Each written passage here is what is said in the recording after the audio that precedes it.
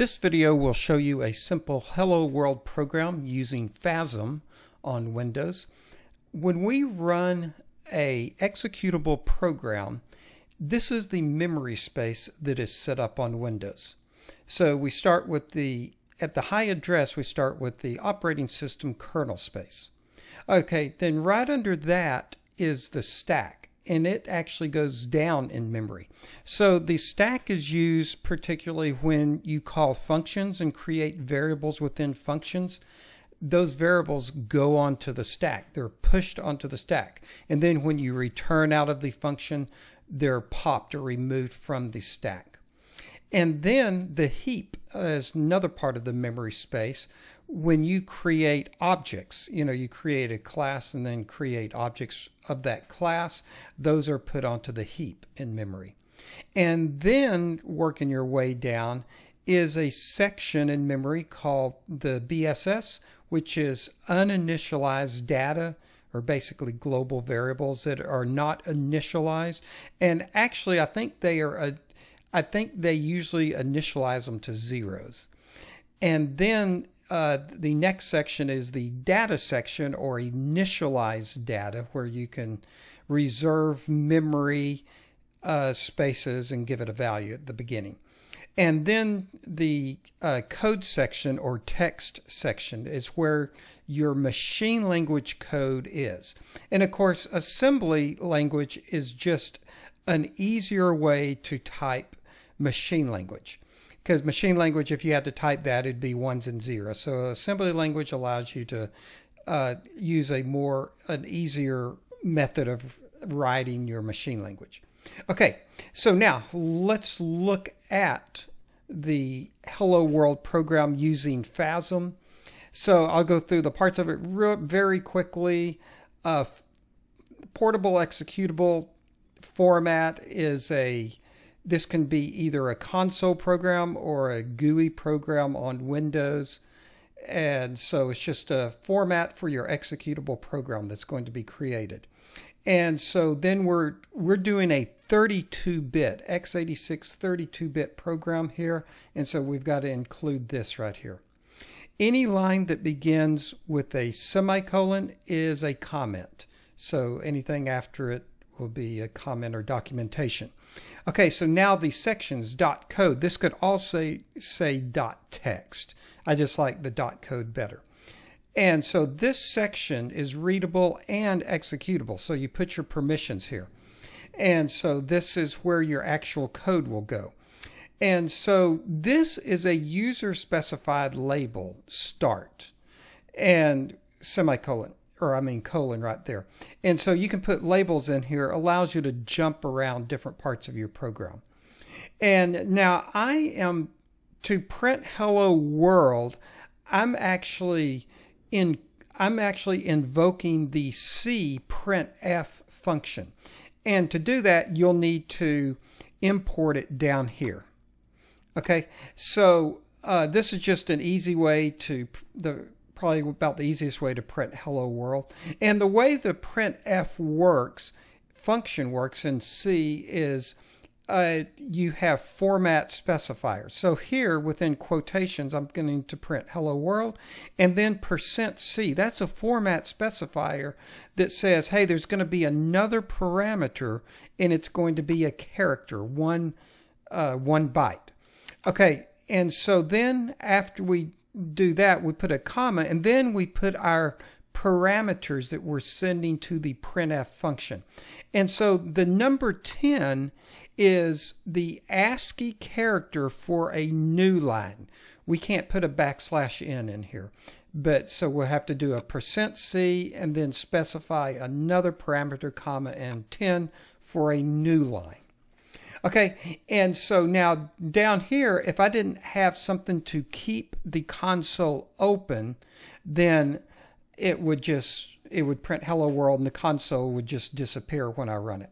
So I'm doing a get character, in which you need to import down here. And so the get character allows you to, basically do a press any key to continue, and it will hold the console open. Okay, so I'm going to run it, and it just prints Hello World. It's sitting at the get character right now, So if I press my space bar, then it will disappear. Okay, so now I'm not using any variables, but I'm just showing you. Here is the next section is the .data section where we can specify initialized variables. So here you would put the variable name, and now you're going to put the variable type. A DD means that it's a 32-bit integer. And then right here is the value of that integer. And of course, this section needs to be readable and writable. Okay, so now to output the value of that variable, I'm going to do invoke printf, comma, and then I'll put apples is equal to. Now, with the printf, we've got to do the format specifier. So to print an integer, I'll do a %d. And I'll go ahead and do a %c also to do a new line at the end of this. Okay, so now I'm going to need two parameters. The first one will be apples. First of all, I'm going to show you what happens if I just put the word apples in here. And now the second parameter, I'm going to do a %c, so I'll do a new line again, the ASCII character for new line. Okay, so let's watch this run. And I'm waiting. Okay, there we go.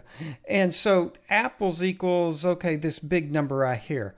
So what happened is apples actually corresponds to a memory address on your computer, a relative memory address of where the integer is being stored.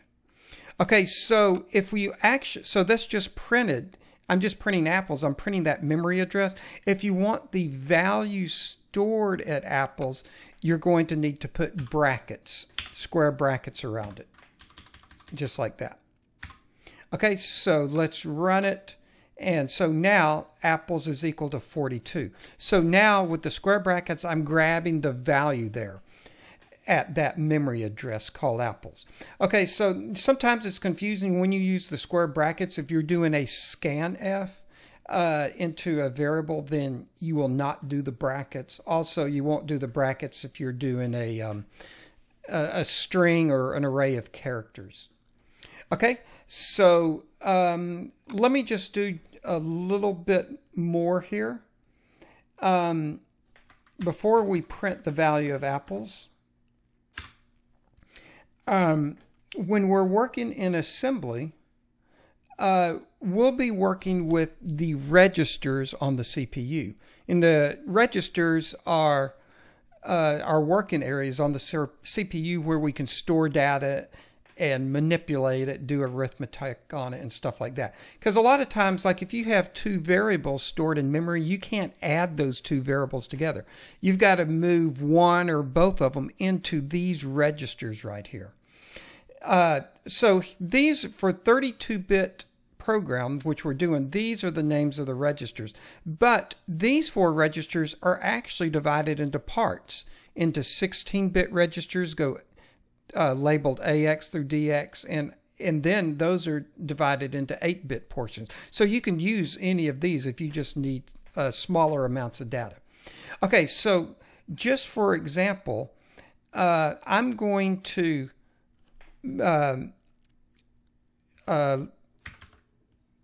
move into register EAX, comma, the value that's at apples.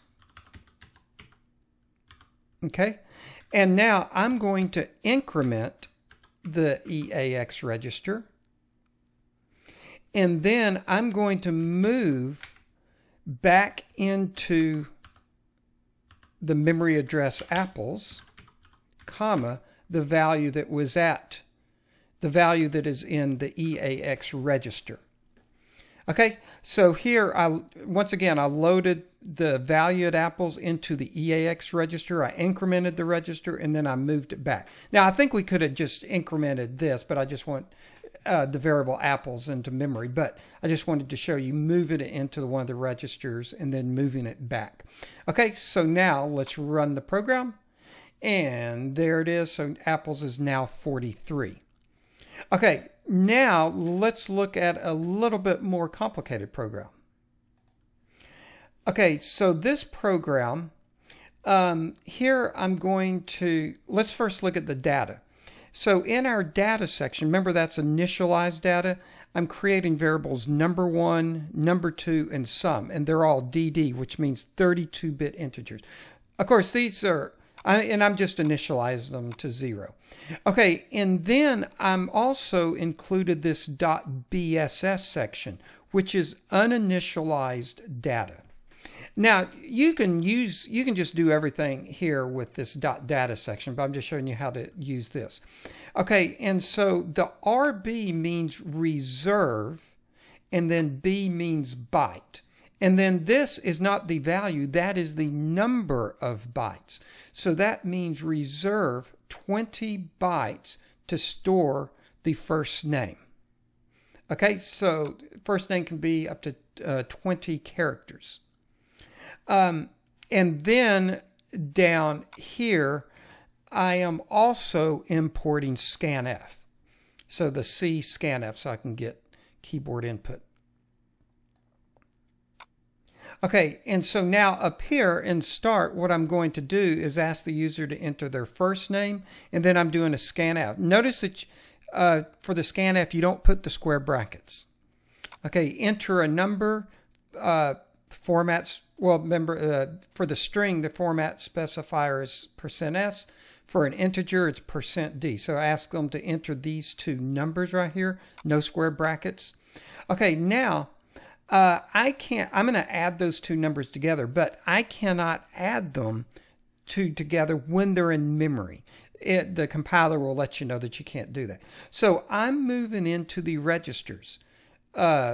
So remember our registers, EAX, EBX, ECX, and EDX. So I'm moving into ECX, the value that's at number 1. I'm moving into EBX, the value that's at number 2. Then I'm adding to EBX, the value that's at ECX. So the first parameter is the one that's usually manipulated.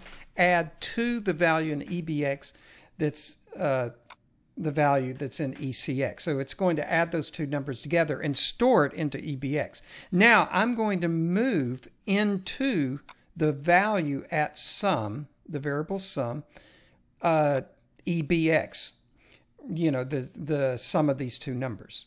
Okay, so now let's print it out. Have a great day. And now I'm doing the, to do a format specifier for a string for the first name, I've got to do a 1.20, 20 means up to 20 characters right there. %1.20s. And then I'm doing a %c, which is for my new line again. And so now to print out the sum, I'm going to do the first integer format specifier, then the second one, and then the third one, and then a %c. So now I've got 4 parameters, comma number 1, comma number 2, comma sum, and then the new line. And then press any key to close the console. Okay, so let's run this program. So run it, enter your first name, enter a number, second number, and so have a great day, David. 3 plus 9 is equal to 12. Press any key to close the console. Okay, so just a slightly more advanced Hello World program. And now these labels, once again, these labels, you don't have to have that there, but you can use that. In fact, if I just wanted to put this program into an infinite loop to repeat itself, I could do a JMP, which is an unconditional jump back to start. Don't put the colon right there. So now it's just going to repeat. After it does this program once, it'll repeat the program. So it's not even going to do these last 2 lines. So let's run it. Enter your first name. Enter a couple of numbers. And now it's going back to enter your first name, enter second number. So it just repeats the program over and over again, which is often good when you want to test something with different data and stuff. Okay, I think that's it for the Hello World program. Good luck.